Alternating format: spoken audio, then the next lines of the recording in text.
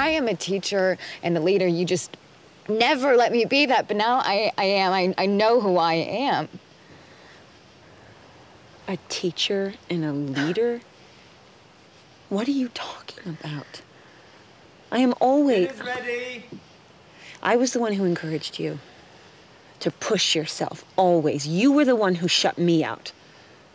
I was talking to Sean, and he had said that you came in an open audition and you landed this role. What made you, whether it was the lines that you'd been given or the pages, sort of connect with this character so quickly, even in an audition? It was my first time reading a script, and the way you do when you read a novel or something, you imagine these characters doing everything for you in your head and your imagination. But this was the first time I read a script where I actually imagined myself going through it.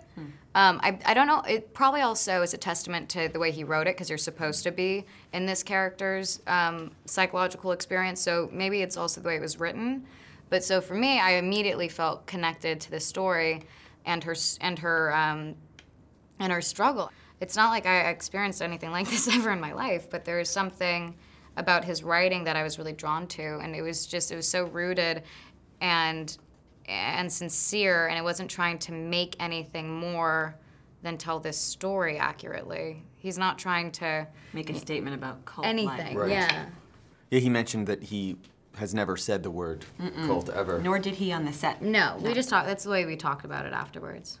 So what was even more surprising is when, a lot of people, if you've seen a lot of films, you would think, oh, must be a movie where the whole cast, they must have done tons of rehearsal beforehand to sort of get this mood, and that was not the case. No, but what's amazing is he put together a bunch of actors who already, for some reason, when they met each other, felt like they've known each other forever.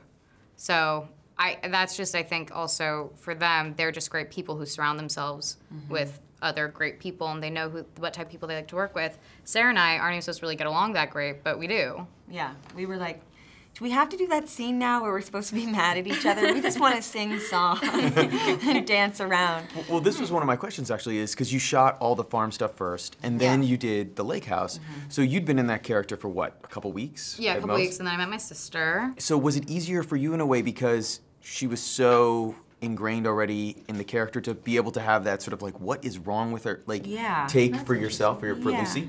I think it was easier.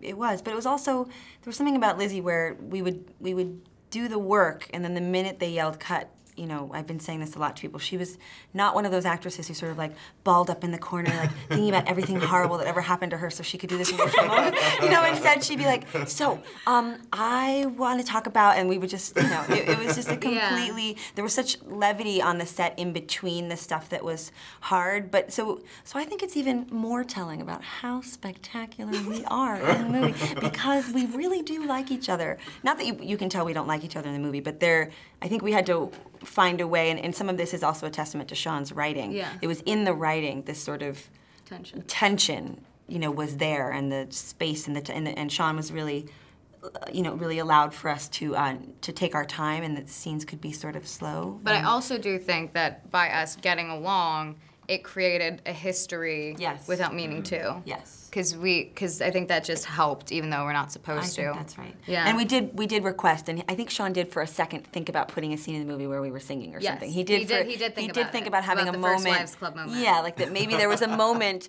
where we fell back into something, from our past. Yeah. But then, obviously. But then there's when you see the movie now, I do think that would have been a little bit weird.